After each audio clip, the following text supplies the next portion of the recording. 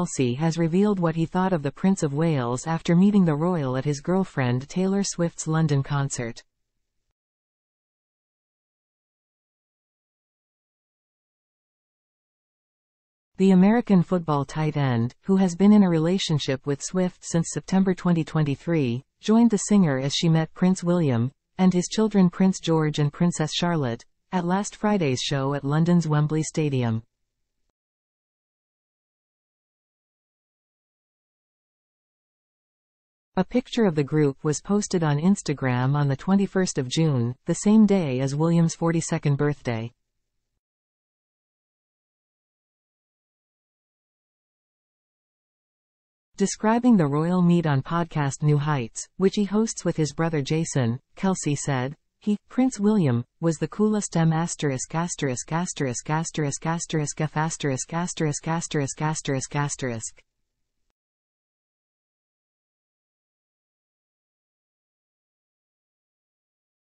They were an absolute delight to me. I wasn't sure if I was supposed to bow to them or curtsy, or just be an American idiot and shake their hand.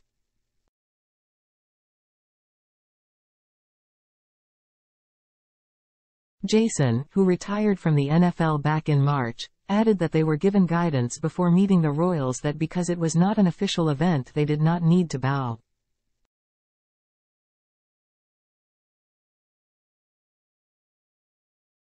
The highlight was Princess Charlotte. Prince George was great too, but she was so adorable, the former Philadelphia Eagles player said.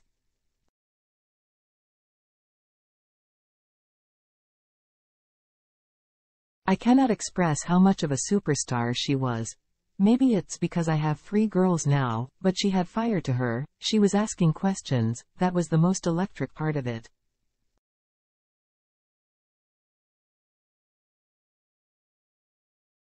Praising William's parenting technique, Kelce said it seemed like 9-year-old Charlotte had been encouraged to be present and vocal and was asking questions.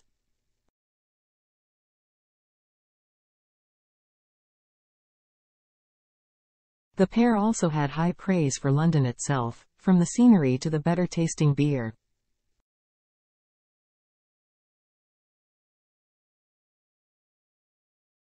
The beers, they're a little bit tastier over here, they've been doing it for a little bit longer, it does taste really nice over here, Kelce said, adding, the scenery is awesome, it kind of switches depending on which part of London you're in, and I like that.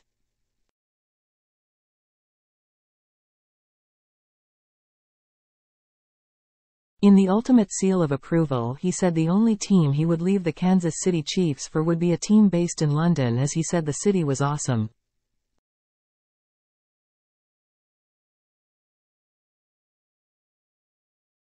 On night 3 of 8, Swift will perform in London in total this year. Kelce joined the US pop star on stage, sending the crowd of almost 90,000 wild.